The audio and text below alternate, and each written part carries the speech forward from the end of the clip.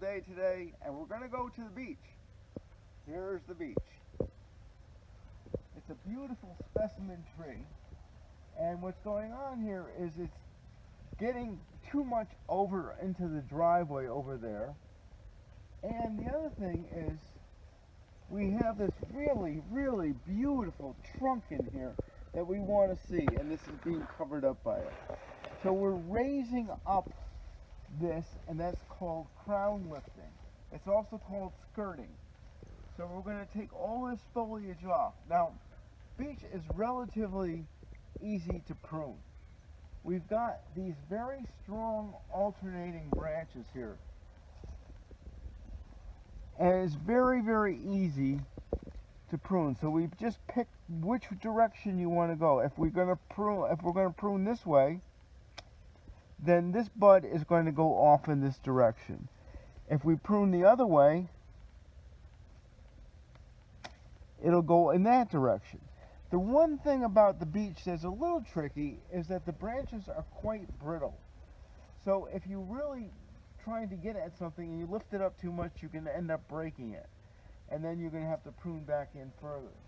So this one here, you can see it's kind of way out from the rest of the plant, and we're going to work our way back into it. We want to find another direction for this to go.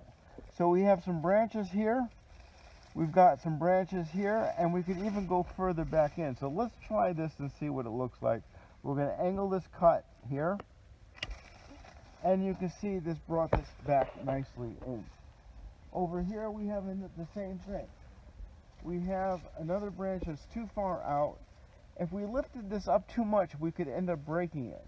So we have to look in here, and we see this branch that's coming up right through here.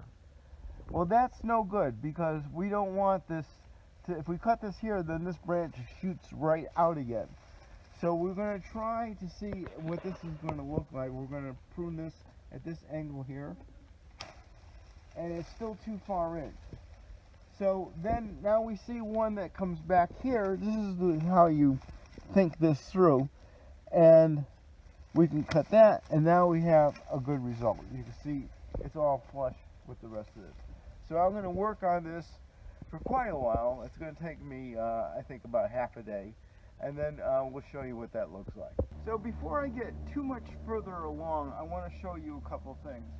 I've started my line here, and it's starting to shape up very well, and I don't like to cut straight across. I like to give this some movement in here. I think those trees that they prune that's just flat, exactly flat, I don't like the way that looks. But I want to show you some things inside here. What I just love coming into this tree. This is one of my favorite things to do. And we can see that to get this line, this will probably be our limit right in here. And so, working on the inside, and it's a hot, if it was a hot day, you'd be working in the shade. We can start to get our line in here. Also, we have some dead wood in here. And it's important to get this dead wood out because you get some air circulation going in here. And we have this branch that's dead here. So, because they're brittle, I don't want to hurt this area in here where we're going to be cutting. So I'm going to make a little, this is our 3-sequence cut. You can see this in one of our other videos. And you can see how brittle this is.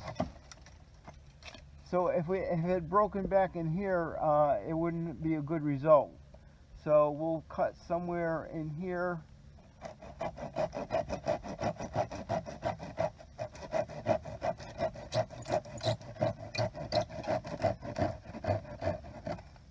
And I don't want to take this all the way back because it's too big of an area, but if we did cut this, it would be in through here and in through here and not all the way back into there.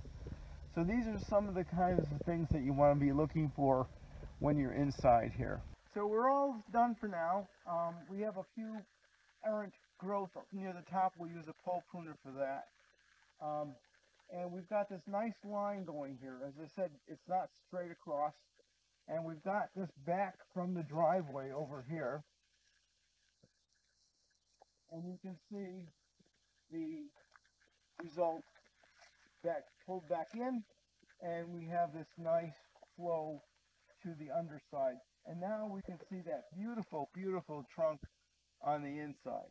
Now I want to explain the process here, that we're making what's called thinning cuts. Now thinning cuts, you'll check this out with one for these terms on our Pruning for Beginners video. But basically what we're doing is, you can see that the pruning is nearly invisible. You can't see the cuts.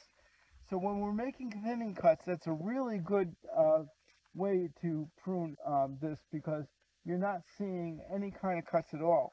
So we're coming on the inside, we're thinning out this branch like this, and then as I showed you earlier, these kind of cuts will guide the growth in direction that you want to go.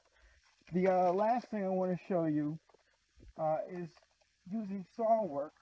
What happens now on a beech, this here where we cut limbs is on the bark branch collar, and this protrudes quite a bit from the tree. You'll see this junction here with the swelling.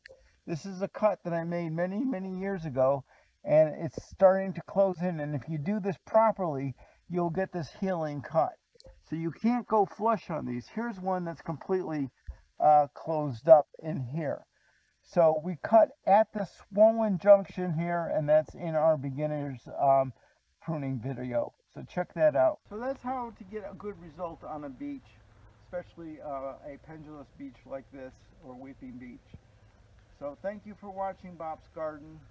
Please subscribe, share, and comment on our videos, and we'll see you next time.